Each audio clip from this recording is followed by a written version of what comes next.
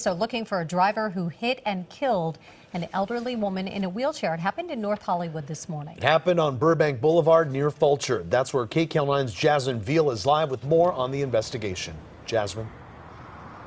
Yeah, Juan, Sandra, of course, so tragic out here. This woman really just lived a few blocks from where she was hit and killed here, right in the street. As she was trying to cross it, we're told to head back home. Police, they do have security video that they hope is the evidence they need to find this driver. Now, we are learning much more about this woman, the victim, well known in this neighborhood. I want to get to a photo of her given to us just moments ago by a neighbor. She'd been here some 50 years. Her nickname was Sunshine, and we are told she had cerebral palsy and just liked to get out of her house and socialize. This security video shows the violent hit and run this morning in North Hollywood that killed a woman in a wheelchair. Police say she was legally crossing Burbank Boulevard at Bonner around 3:30 when the driver of this newer model white Ford Transit van hit her. No sooner did I get on my block, I heard impact, and I knew. I just knew. Candy Moore says she was with the victim just moments before her friend was struck. The impact so hard, it sent sparks flying down the street. And I noticed it was her. Nobody would stop for her.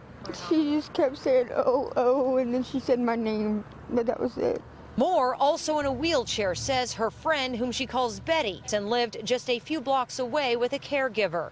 David Newman also knew the victim and says he's nearly been hit in this busy street as well. It's sad. I mean, I know her from going across the street to 7-Eleven all the time. I mean, the easiest thing, especially like with a convenience store at the corner, would probably be either put a stop sign or a street light. Police say the woman was in her 70s and dragged about 100 feet down the street. People need to slow down, just slow down. This is not some video game. Police confident, though, they'll find the driver. Man, the person just needs to come forward and be honest, because that's somebody's mother, that's somebody's grandmother, that's somebody's friend, man.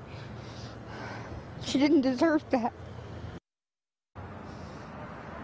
Now, the city does have a reward program in place if someone helps them convict and arrest these hit-and-run drivers. Police want people to know that. Also, they want the driver, of course, to turn themselves in. As this investigation is moving forward very quickly, they have some very strong leads.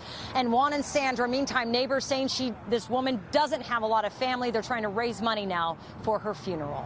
That is sad in so many ways. All right, Jasmine, thank you.